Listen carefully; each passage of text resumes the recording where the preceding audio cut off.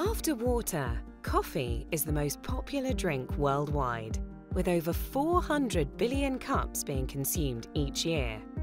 But even though it's such a big part of our daily lives, do you know where it comes from, how it's made, and that it has some physical benefits? Coffee beans are grown in the tropical areas of around 80 countries across South and Central America, Africa, and Asia.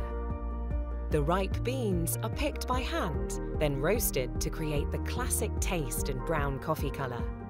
The flavour can be altered by changing the roasting conditions. The stronger the roast, the darker the colour, and more intense the classic coffee aroma will be.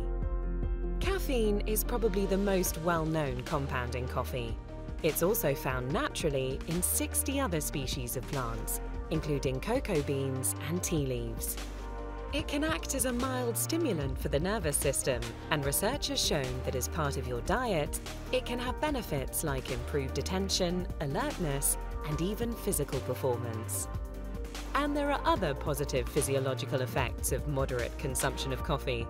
It's linked with a reduced risk of heart disease, type 2 diabetes, and helping with some digestive disorders, meaning drinking coffee can fit within a healthy, balanced diet and an active lifestyle. To find out more and see the latest scientific evidence on coffee and health, explore www.coffeeandhealth.org.